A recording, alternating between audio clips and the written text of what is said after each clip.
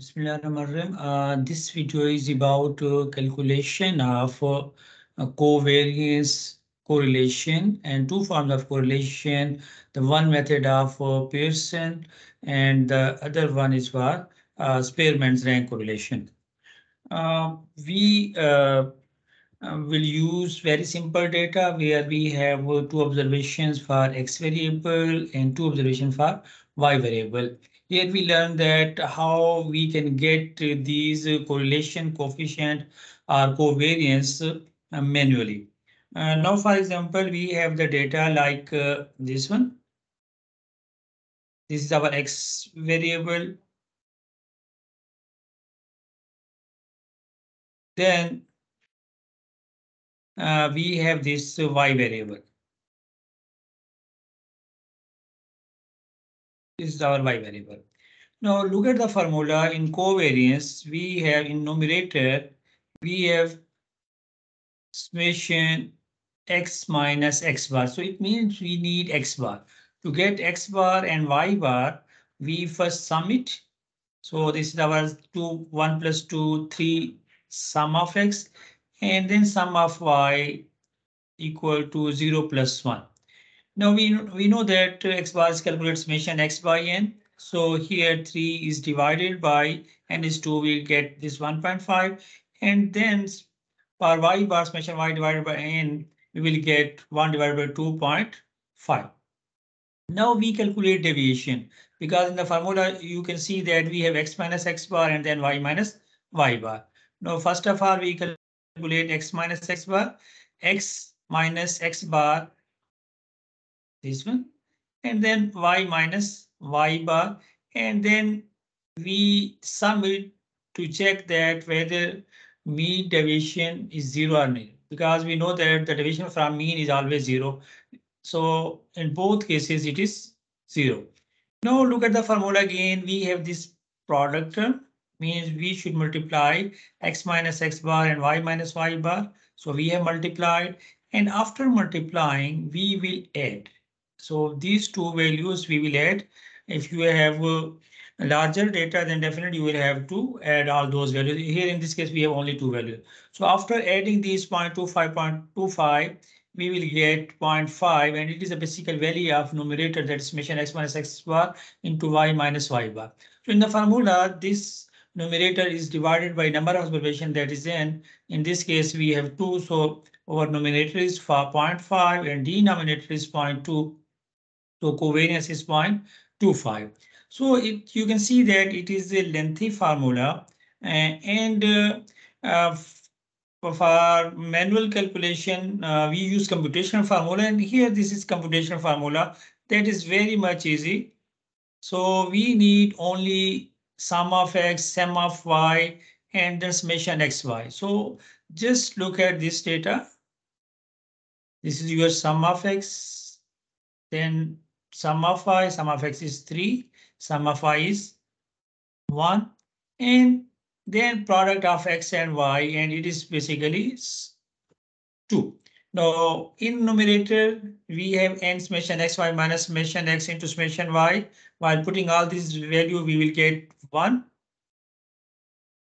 And then for denominator, if here you can see that in denominator we have n square. So here we will get the value of n square, that is this one, power 2, and that is 4.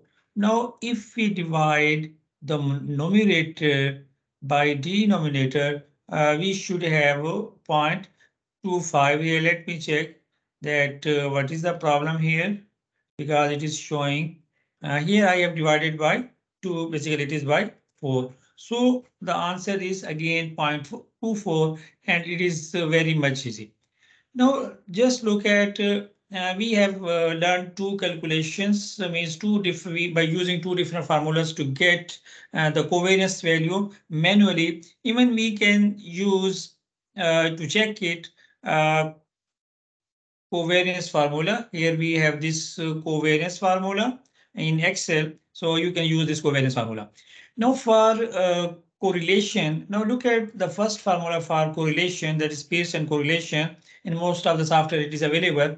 Numerator is same as in case of covariance. Correlation is called standardized covariance as well. And in computational formula, again, the numerator is same as you can judge it from covariance formula. Now, first of all, we apply this formula. Now, for this formula, you can see that we need x minus x bar square and then sum, and then y minus y bar square and sum. In this data, we have already this x minus x1 bar and then y minus y bar.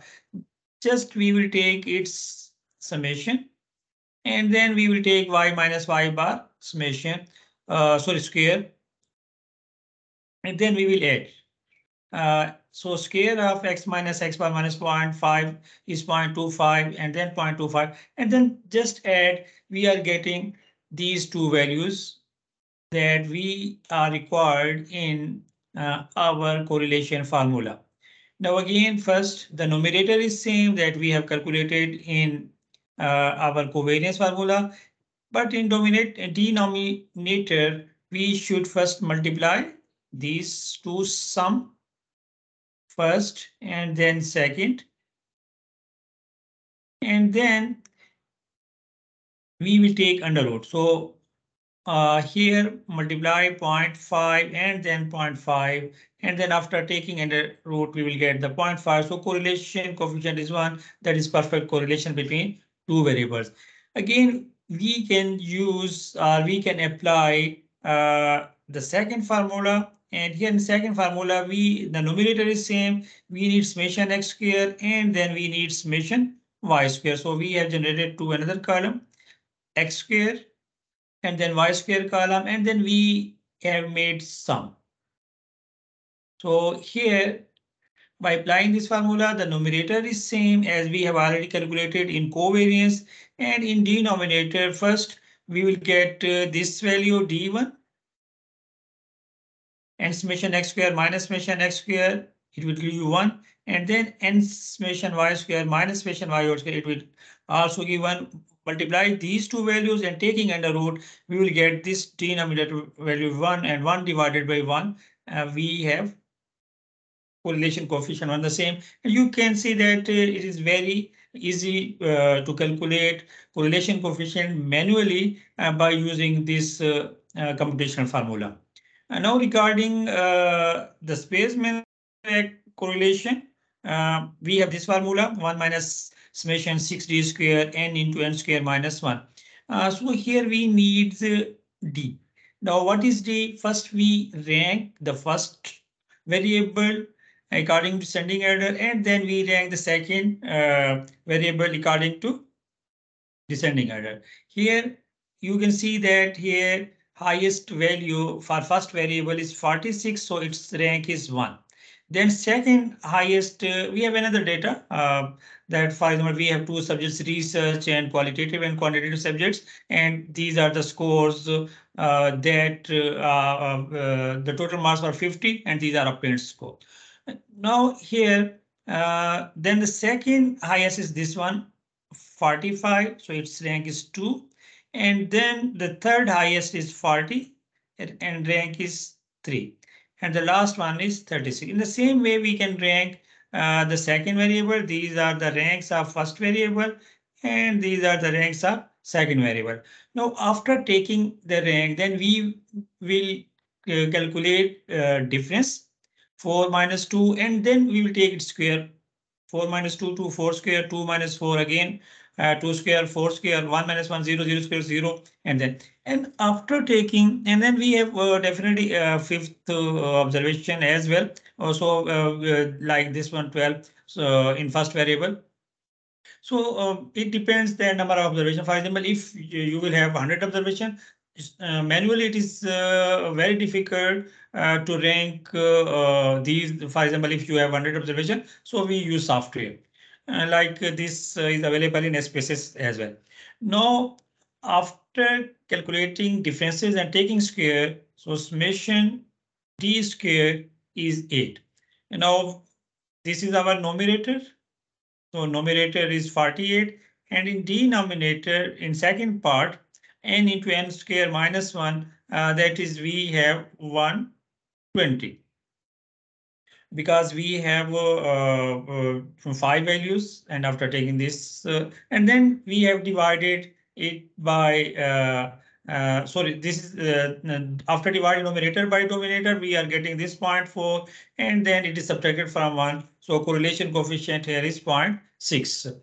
And now in my next video, I will explain that how we can measure, how we can calculate, how we can observe, we can get these measure of association in different software like in Excel, eViews, SPSS, and in Python, and definitely in Python, because in SPSS or eViews or in Excel, we have limited limited these measures of variation. But in Python, you can get many more, like I have explained 15 different measure of association. Thank you very much for watching this.